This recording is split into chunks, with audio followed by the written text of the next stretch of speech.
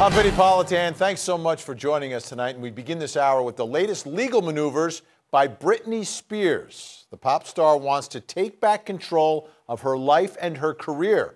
Spears' attorneys were in a Los Angeles courtroom yesterday asking a judge to remove her father, Jamie Spears, as the conservator who's been making decisions for her for the past 12 years. The conservatorship started back in 2008 when Britney went through a very public meltdown. We all remember some of her bizarre behavior, like when she shaved her head. We remember those custody battles over her two sons and the allegations of substance abuse. Well, these days, Britney has been out of the limelight. She took a break from performing last year, but she has been talking to her fans on Instagram. Let's take a look. So I know that there have been a lot of comments and a lot of people saying a lot of different things about me, but I just want to let you guys know that I am fine. I'm the happiest I've ever been in my life, and I'm sending all of you guys a lot of prayers, wishes, and a lot of love. Okay, so yesterday I felt like it was the beginning of fall. I pulled out all of my jackets, and then the next day it was really hot. It was very confusing. Anyhow, this summer has been so much fun for me. I learned so much, I laughed so much, I swam so much, but the most important thing that I did learn was that life has so many spontaneous gifts at each moment. So this is the exact same bathing suit I wore like 3 days ago to the beach, but I said, hey, why not give it another shot? But while I'm at it, I just wanted to let you guys know the 5 most important things that you need to bring when you go to the beach. A towel, oil, sunscreen, a dog, and a hat. I'm gonna go to my jacuzzi now. Your heart sweats, your body shakes. Okay, I don't know what to say about her Instagram. I mean, I do follow her, and I've been noticing these things, and I don't want to judge her, but let's bring in Ashley Banfield. Ashley, I don't want to judge anyone. You know, sometimes people want to be goofy on Instagram and be fun and be real. I don't know. What do you think? Oh, listen, if you look at my Instagram, you can be very judgmental. I do baby talk on TikTok. But lots of celebrities do funny, weird things on Instagram. It's just that not a lot of those same celebrities have gone through such a tumultuous 12 years that she's been under that conservatorship. It was due to expire August 22nd. And so this hearing, Vinny, was very contentious. I mean, toxic, I guess you could say, pardon the pun. But this was something that I think, you know, at this point, a lot of people shake their heads and wonder, was she still really under that conservatorship at 38 years old? Yes, indeed, she is. So I had a chance to talk with Andrew Dalton, who is the Associated Press entertainment reporter who was in the courtroom for the hearing. And since it's COVID, it's not easy to get into a courtroom, but he wasn't the only one who was there. You might be surprised to find out who else was. Here is our conversation. So, Andrew, this is a pretty rare look that we were allowed to have in the courtroom. These proceedings up until now have been pretty quiet. Yeah, they have. You know, most of them have been sealed off to the media and to the public. You know, the judge, for needs of Britney's privacy, has made sure that they've all been shut down. And this was a rare case where the courtroom was left open. You know, Britney has been pushing herself for more transparency. She has been, you know, objecting to some of the sealing motions that her father and the other conservators have been making. So this was a rare case where, you know, the media and the public actually got to have eyes and ears in the courtroom. Well, let's talk about that, because I have to be honest, I somewhat expected that the judge would grant Britney the relief that she was requesting, but that didn't happen. It didn't happen, and it almost felt like, you know, there was a lot of you know, drama that came up just during the call. You know, Britney's attorney Samuel Ingham saying, you know, she fears her father, saying that she's not going to resume her career until you know, he's removed from control.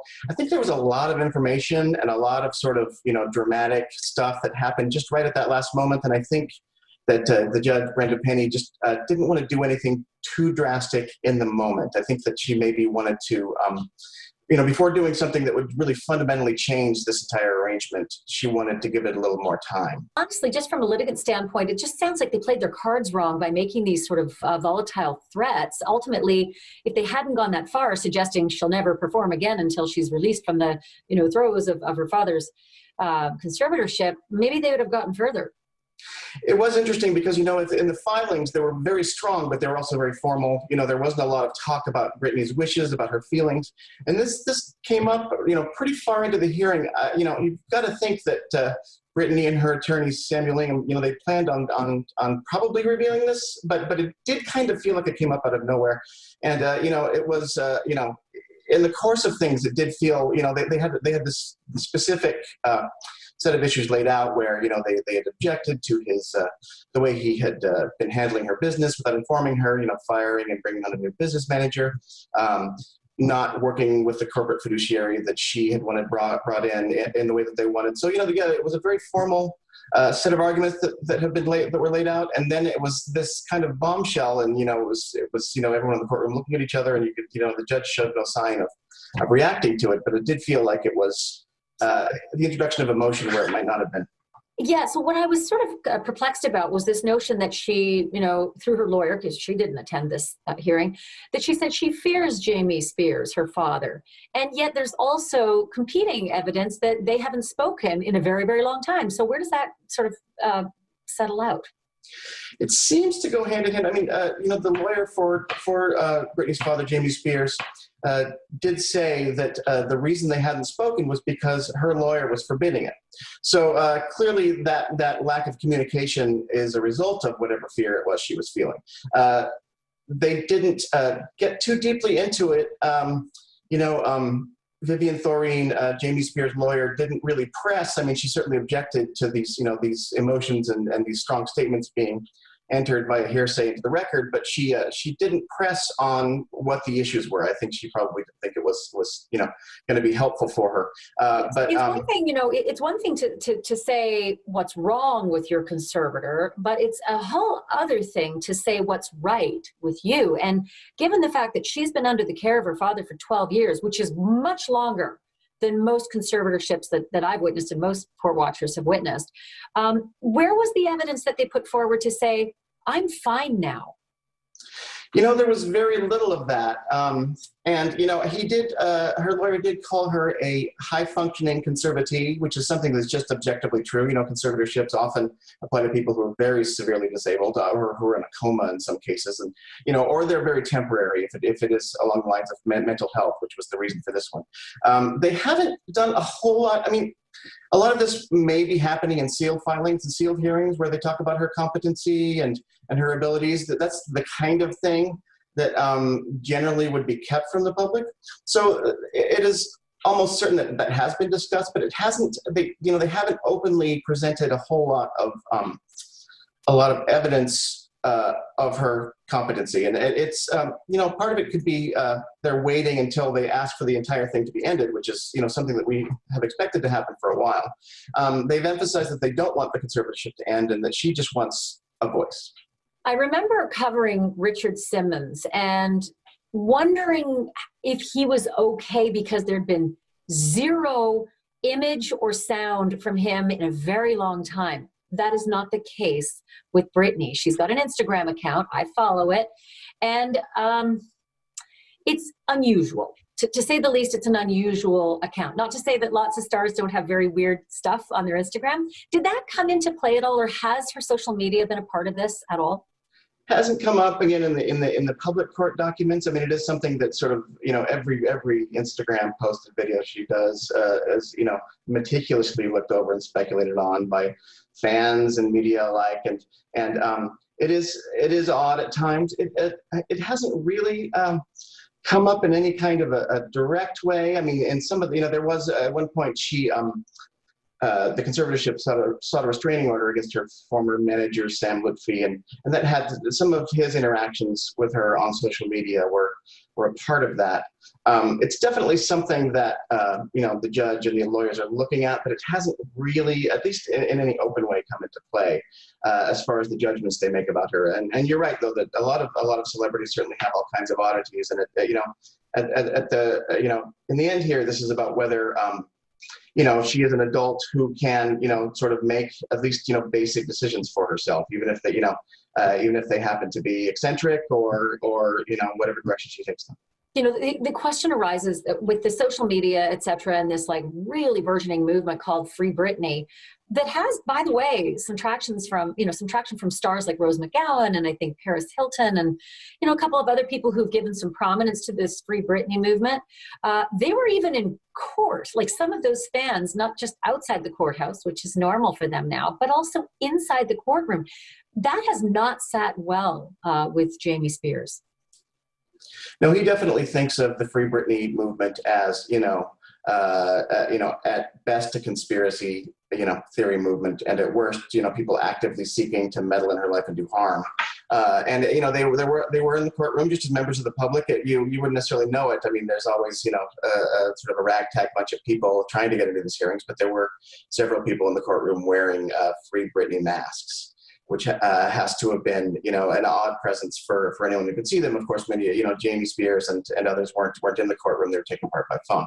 But their presence, they were there, and they have been sort of emboldened by not only a lot more, sort of going mainstream as far as other celebrities agreeing with them, but Britney herself, in a series of recent filings, actually kind of, at least in general, gave them her endorsement. She said, maybe the kind of scrutiny that they bring on my situation is merited. And she didn't say she wanted to be freed necessarily, but she did say she reserves the right to be. And she said had nothing but positive things to say about them in a set of recent filings, which were her objections to sealings, her attempts to keep things public.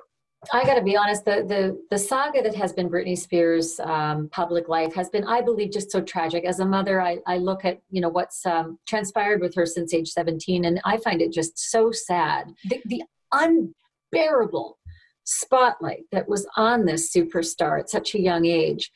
It seems to have just put a nuclear bomb into her family as well. Her mother supports Britney and has spoken out against Dad, as I understand it. What about her siblings? Where do they fall into all of this now? It's hard to know exactly. Her sister Jamie Lynn has assigned her something of a role in her finances. Made her a trustee in charge of one part of the money, and there has been a sense that Jamie Lynn will have maybe a greater role in the future. In fact, maybe when the conservatorship is over, she could act as some kind of overseer or business manager. I mean, that's been her main role. And Lynn Spears, her mother, did weigh in by her own attorney at the hearing yesterday. She's been just sort of a neutral observer, and she was very careful, clearly not to speak out directly against her husband, but she did express her sadness. She said she was heartbroken about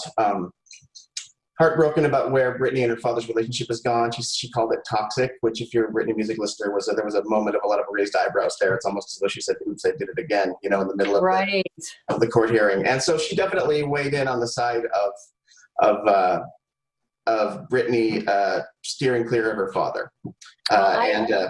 I really hope they can figure this out, because I feel for that. I feel for each party in this sort of messy affair. Andrew, thank you so much for your insight and your reporting. Really appreciate it.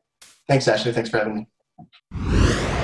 No matter how you slice it, Britney Spears at 38 years old looks fantastic. She's also on her Instagram boxing and working out and clearly doing a lot of dancing, and she is fit as a fiddle. So her physical health, at least I think it appears from her Instagram, she seems to be keeping up with pretty intensively. She is currently under a temporary conservator named Jody Montgomery. She wants that one to stay. Dad out, Jody in, but the judge has decided that in the future, petitions might be considered, a suspension or even a complete removal. But where we stand right now with it, Vinny, is that there's this threat made by Britney through her lawyer that she will never perform again unless she gets this severance from the grips of her dad. And she hasn't really been doing any performing since 2019. So if you're a Britney fan, it's got to be a really hard time. Unless if you're following her on Instagram, because there's, I mean, she does the dancing and the performing there, but not the singing. And, you know, she doesn't sing and exactly. dance. She dances and lip syncs. And again, I lip sync on my Insta. Trust me, it's crazy the stuff that I do. But I don't have that history, Right. So I'm hoping that my fans will give me a bit of a pass on that. There won't be a segment done about me. Right. And the bottom line is, her father has actually done. Her financial health is great, right? I mean, he's done a great job in terms of the finances. It's kind of that personal relationship and control that becomes the problem. He actually brought that up in his case. His lawyer brought it up in the case, saying, I took her from debt to $60 million, you know, in net worth. So he says, look, I can't be this evil, you know, Svengali that perhaps her lawyer is making me out to be. There's a lot behind the scenes we don't know, obviously, but I think you got to be really careful if you're just consuming Free Britney accounts and what they say, because they don't know either. They're not living in that family. And if they profess to do, I say, show me the evidence, just like in this election count, everyone's saying, show the evidence. Ashley Banfield, thank you so much. It's good to see you.